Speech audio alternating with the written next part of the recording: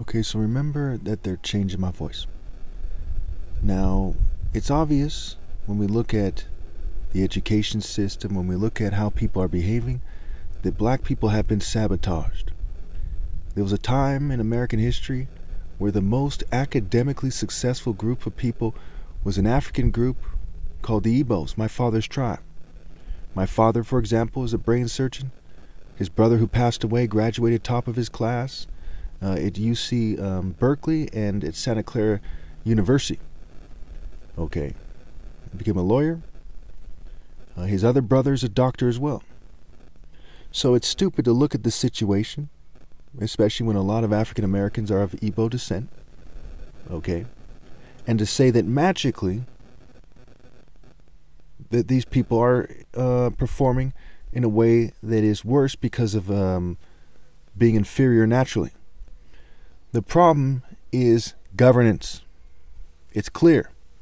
The problem is generational sabotage.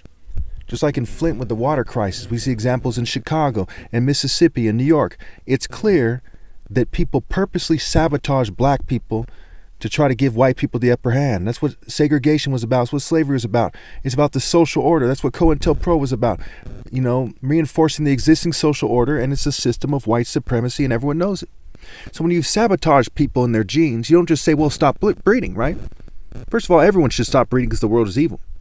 But secondly, when you look at it in a secular sense, you can't just say stop breeding. You owe them and you owe their descendants because you cause permanent harm to their genes. And when you owe somebody, you have no right to tell them what to do with the money.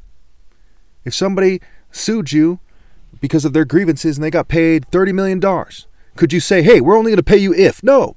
How much more when you've been lying about God in your churches for generations? There's 20,000 denominations. You can't all be right. But you act like the Ku Klux fucking Klan, and you're telling us subtly and otherwise that we better join your fucking churches and your groups like that, or we're going to get thrown under the bus. Let God Almighty judge between you and me. Let God Almighty judge.